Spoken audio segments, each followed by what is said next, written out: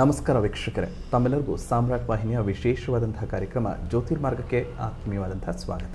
ನಾನು ಚೇತನ್ ಚಲ್ಲಯ್ಯಮಠ.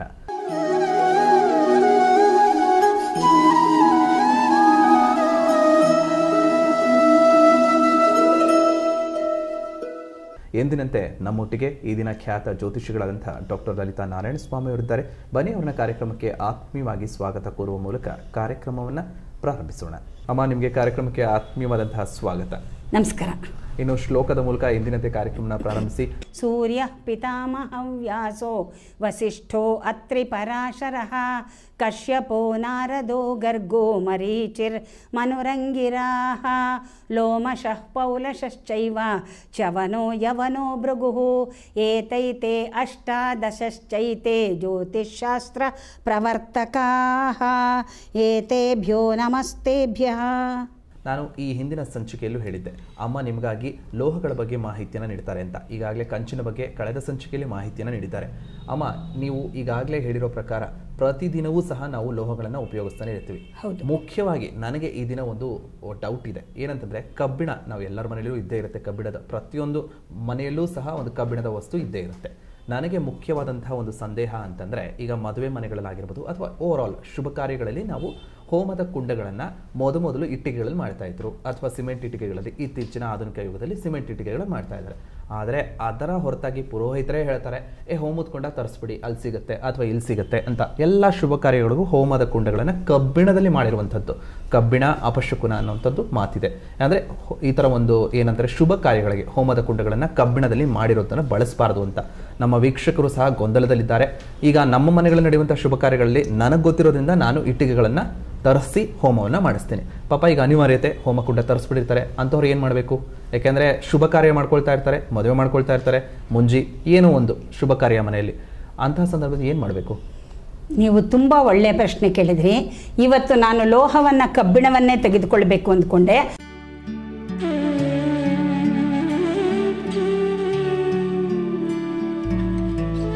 ಅದೇ ಕಬ್ಬಿಣದ ಬಗ್ಗೆ ನೀವು ಪ್ರಶ್ನೆ ತುಂಬಾ ಉತ್ತಮವಾದಂತಹ ಪ್ರಶ್ನೆ ಆಯಿತು. ಯಾಕೆಂದ್ರೆ ಎರಡು ಒಂದಕ್ಕೊಂದು ಸಿಂಕ್ರನೈಸ್ ಆಗ್ತಾ ಹೋಗುತ್ತೆ. ನಿಮ್ಮ ಮೊಟ್ಟ ಮೊದಲ ಪ್ರಶ್ನೆಗೆ ಕಬ್ಬಿಣವನ್ನ ಕೆಟ್ಟದ್ದು ಅಂತ ನಿಮ್ಗೆ ಯಾರು ತಲೆಗೆ ತುಂಬಿದ್ರು ಅದು ನನಗೆ ಮುಖ್ಯವಾಗಬೇಕು. ನಾನು ಕೇಳುವಂಥದ್ದು ಏನಂತಂದ್ರೆ, ಈಗ ಹೋಮ ಕುಂಡಗಳನ್ನ ಕಬ್ಬಿಣದಲ್ಲಿ ಮಾಡಬಾರ್ದು ಅಲ್ಲ, ನಾನು ಪೂರ್ತಿ ನೀವು ಪ್ರಶ್ನೆ ಕೇಳಿದ್ದೀರಲ್ವಾ, ಈಗ ನಾನು ನಿಮ್ಗೆ ಉತ್ತರ ಹೇಳ್ತೀನಿ. ನಿಮ್ಮ ಮನೆ ಕಟ್ಸೋವಾಗ ನೀವೇನ್ ಮಾಡ್ತೀರಾ? ಕಬ್ಬಿಣದ ಪಿಲ್ಲರ್ಗಳನ್ನ ಹಾಕ್ತೀರಾ. ಕಿಟಕಿಗಳಿಗೆ ಏನು ಹಾಕ್ತೀರಾ? ಕಬ್ಬಿಣ ಖಂಡಿತವಾಗ್ಲೂ. ಅದು ನಿಮ್ಮ ಮನೆ ಶುಭವಾಗಿರುತ್ತಾ ಅಶುಭವಾಗಿರುತ್ತಾ? ಅಲ್ಲ, ಅದೆಲ್ಲ ಅಲ್ಲ ಹೇಳಿ ಕಬ್ಬಿಣ ಇಲ್ಲದೆ ನೀವು ಕೆಲಸ ಮಾಡೋದಕ್ಕಾಗತ್ತಾ? ಬಿಲ್ಡಿಂಗ್ ಬಿದ್ದೋಗ್ಬಿಡುತ್ತೆ. ಅದಕ್ಕೆ ಮಾತ್ರ ಕಬ್ಬಿಣ ಶುಭ. ಒಂದು ಹೋಮಕುಂಡ ಕಬ್ಬಿಣ ತರಿಸ್ಬಿಟ್ರೆ ತಪ್ಪ ಅಲ್ಲ. ಈಗ ಜ್ಯೋತಿಷಿಗಳ ಪ್ರಕಾರ ಅದು ಹೋಮಕುಂಡವನ್ನ ಕಬ್ಬಿಣದಲ್ಲಿ ಮಾಡಬಾರ್ದು. ನೀವು ಹೇಳಿದ್ದು ಒಂದು ಮಾತು ನಾನು ನಿಮಗೆ ಉತ್ತರ ಕೊಡ್ತೀನಿ. ಇಟ್ಟಿಗೆಯಲ್ಲಿ ಸಹ ಮಾಡತಕ್ಕಂತಹದ್ದು ತಪ್ಪು. ಹಿಂದಿನ ಕಾಲದಲ್ಲಿ ಇಟ್ಟಿಗೆಗಳು ಇರಲಿಲ್ಲ, ಮಣ್ಣಲ್ಲಿ ಹೋಮಕುಂಡವನ್ನ ಕಟ್ತಾ ಇದ್ರು. ಅದು ಅಲ್ಲ, ಆಳವಾಗಿ ತೋಡಿ ಅದರಲ್ಲಿ ಹೋಮವನ್ನಾಗಿ ಮಾಡಬೇಕು ಅಂತ ಇತ್ತು. ಸುತ್ತ ಇಟ್ಟಿಗೆಗಳನ್ನ ಆವಾಗ್ಲೂ ಇಡ್ತಾ ಇರ್ಲಿಲ್ಲ, ಬರೀ ಮಣ್ಣಲ್ಲೇ ಮಾಡ್ತಾ ಇದ್ರು. ಆಮೇಲೆ ಕಾಲಕ್ರಮೇಣ ಆ ಮಣ್ಣಿನಲ್ಲಿ ನಮಗೆ ನೆಲದಲ್ಲಿ ತೋಡೋದು, ಇವಾಗ ಮೊಸಾಯಿಕ್ ಮನೆಗಳಿರುತ್ತೆ, ಇದು ಗ್ರಾನೈಟ್ ಮನೆಗಳಿರುತ್ತೆ, ಅಲ್ಲೆಲ್ಲ ಇಟ್ಟಿಗೆಗಳ ಮನೆ ತೋಡಕ್ಕಾಗಲ್ಲ. ಒಂದು. ಎರಡನೇದಾಗಿ ದೇವಸ್ಥಾನಗಳನ್ನು ಸಹ ಅಲ್ಲಿ ಮಾಡ್ತೀವಿ ಅಂದ್ರೆ ಅಲ್ಲೂ ಹಾಗೆ ಕಟ್ಟಿಸ್ಬಿಟ್ಟಿರ್ತಾರೆ, ಎಲ್ಲ ಹಾಳಾಗೋಗುತ್ತೆ, ಮಾಡೋಕ್ಕಾಗೋದಿಲ್ಲ. ಒಂದು. ಎರಡನೇದಾಗಿ ಇಟ್ಟಿಗೆಗಳನ್ನು ಇಟ್ಟು ಮಾಡಿದ್ರು ಸಹ ಕಾರಣಾಂತರಗಳಿಂದ ಆ ನಂತರದಲ್ಲಿ ಇಟ್ಟಿಗೆಗಳನ್ನು ಪ್ರಾರಂಭ ಮಾಡ್ಕೊಂಡ್ವಿ. ಅದನ್ನು ಇಟ್ಟು ಮಾಡಿದ್ರು ಸಹ ಕಾರಣಾಂತರಗಳಿಂದ ಎಷ್ಟೋ ಸಲ ನಮ್ಗೆ ಇಟ್ಟಿಗೆಗಳು ಸಿಗೋದಿಲ್ಲ. ಒಂದು 10 ಇಟ್ಟಿಗೆಗೋಸ್ಕರ ಹೋದ್ರೆ ₹1000 ಕೇಳ್ತಾರೆ. 10 ಇಟ್ಟಿಗೆ 15 ಇಟ್ಟಿಗೆ ನಮಗೆ ಸಿಗೋದೇ ಇಲ್ಲ. ನಮಗೆ ಸಿಗೋದಿಲ್ಲ. ದುಡ್ಡು ಖರ್ಚು ಮಾಡೋಕ್ಕೂ ನಾವು ರೆಡಿಯಾಗಿರ್ತೀವಿ, ಸಿಗೋದಿಲ್ಲ.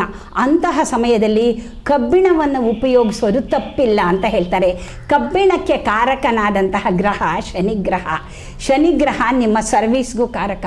ನಿಮ್ಮನ್ನು ಕಾಪಾಡ್ತಾ ಇರೋನೇ ಶನಿ. ನಿಮಗೆ ಆಯುಷ್ಯಕ್ಕೆ ಕಾರಕ ಶನಿಗ್ರಹ, ಹಾಗೆ ನಿಮ್ಮ ಸರ್ವಿಸ್ಗೆ ಕಾರಕ ಶನಿಗ್ರಹ. ನೀವು ಯಾವ ಗಂಡಸೋ ಹೆಂಗಸೋ ಅಂತ ಅನ್ನೋದನ್ನ ತಿಳಿಸೋದಕ್ಕೆ ಕಾರಕ ಶನಿಗ್ರಹ. ಹಾಗಂಡ್ಬಿಟ್ಟು ಕಬ್ಬಿಣವನ್ನು ಎಲ್ಲ ವಿಧದಿಂದಲೂ ತಪ್ಪು ಅಂತಂದುಕೊಳ್ಳೋದು ಸುಳ್ಳು. ಹಿಂದಿನ ಕಾಲದಲ್ಲಿ ನಮ್ಮ ಮನೆಗಳಲ್ಲಿ ಕಬ್ಬಿಣದ ಸೌಟುಗಳು ಇರ್ತಾ ಇತ್ತು. ಈಗಲೂ ನಮ್ಮ ಮನೆಗಳಲ್ಲಿ ಕಬ್ಬಿಣದ ಬಾಂಡ್ಲಿಗಳಿದೆ, ಕಬ್ಬಿಣದ ಜಾಲರಿ ಸೌಟುಗಳಿದೆ. ನಮಗೆ ಎಷ್ಟು ಚೆನ್ನಾಗಿರತಕ್ಕಂತಹದನ್ನ ಕಬ್ಬಿಣದ ಸೌಟಿನಲ್ಲಿ ಅಜ್ಜಿ ಒಗ್ಗರಣೆ ಹಾಕ್ತಾ ಇದ್ರು. ಆ ಕಬ್ಬಿಣ ನಮ್ಮ ಮೈಗೆ ಸೇರ್ತಾ ಇತ್ತು. ನಮ್ಮ ಮೈನಲ್ಲಿ ಐರನ್ ಕಂಟೆಂಟ್ ಬೇಕಲ್ವಾ? ನಿಮ್ ಕೈಯಲ್ಲಿ ಐರನ್ ಕಂಟೆಂಟ್ ಇಲ್ಲದೆ ಹೋದ್ರೆ ಅಲ್ಲ ಬರ್ತೀನಿ, ಅಲ್ಲಿ ಎಲ್ಲವನ್ನು ಬರ್ತೀನಿ. ನಿಮ್ಮ ಮೈನಲ್ಲಿ ಐರನ್ ಕಂಟೆಂಟ್ ಇಲ್ಲದೆ ಹೋದ್ರೆ ಡಾಕ್ಟರ್ಗಳ ಹತ್ರ ಹೋದ್ರೆ ಐರನ್ ಟ್ಯಾಬ್ಲೆಟ್ಸ್ ಕೊಡ್ತಾರೆ. ಅದು ನಿಮ್ಮ ಶರೀರಕ್ಕೆ ಒಳ್ಳೆಯದನ್ನು ಮಾಡಬೇಕಾದ್ರೆ ಒಂದು ದೇವತಾ ಕಾರ್ಯವನ್ನು ಮಾಡಿದಾಗ ಕಬ್ಬಿಣವನ್ನು ಉಪಯೋಗಿಸೋದ್ರಲ್ಲಿ ಅದು ಶನಿಗೆ ಸಂಬಂಧಪಟ್ಟಂತಹ ಲೋಹ ಬಳಸಬಾರದು ಅಂದ್ಕೊಂಡ್ರೆ ನಾವು ಎಳ್ಳನ್ನು ಬಳಸಬಾರ್ದಲ್ವಾ? ಆವಾಗ ಶನಿಗೆ ಸಂಬಂಧಪಟ್ಟಿದ್ದು ಕಬ್ಬಿಣ. ಕಬ್ಬಿಣವನ್ನು ನೀವು ಬಳಸೋದೇ ಬೇಡ ಅಂದರೆ ಎಳ್ಳನ್ನು ಸಹ ಬಳಸಬಾರ್ದು. ಎಳ್ಳನ್ನು ನಾವು ಬರೀ ಅಪರ ಕರ್ಮಗಳಲ್ಲಿ ಅಲ್ಲ, ಎಲ್ಲ ಕಾರ್ಯಕ್ರಮಗಳಲ್ಲಿ ಬಳಸ್ತೀವಿ. ಎಳ್ಳಿನ ಚಿಗಳಿಯನ್ನು ಮಾಡ್ತೀವಿ. ಹೆಣ್ಣು ಮಕ್ಕಳು ಮೈನೆರೆದ್ರೆ ಎಳ್ಳಿನಲ್ಲಿ ಮುಂಡಗಳನ್ನು ಮಾಡಿಕೊಡ್ತೀವಿ. ಮದುವೆ ಮನೆಗಳಲ್ಲಿ ಹೂವಿಳಿಯಕ್ಕೆ ಎಳ್ಳಿನಲ್ಲಿ ಮಾಡ್ತೀವಿ. ಮತ್ತು ಮನೆಗಳಲ್ಲಿ ಪುಳಿಯೋಗರೆ ಅಂತ ಮಾಡಿಕೊಂಡು ಮದುವೆ ಮನೆಗಳಲ್ಲಿ ಹಂಚುತ್ತಾರೆ, ಅದಕ್ಕೆ ಮಾಡ್ತೀವಿ. ಎಳ್ಳನ್ನು ಬಳಸ್ತೀರಾ, ಕಬ್ಬಿಣ ಬಳಸಬಾರ್ದು ಅಂತ ನಿಮ್ಗೆ ಯಾರು ಸರ್ ಹೇಳಿದ್ದು? ಯಾವುದು ಅದು ಅವರ ಸಂಕ್ಷಿಪ್ತ ಮನೋಭಾವ. ಇದು ಖಂಡಿತ ತಪ್ಪಲ್ಲ, ಧಾರಾಳವಾಗಿ ನೀವು ಖಂಡಿತವಾಗ್ಲೂ ಬಳಸಬಹುದು.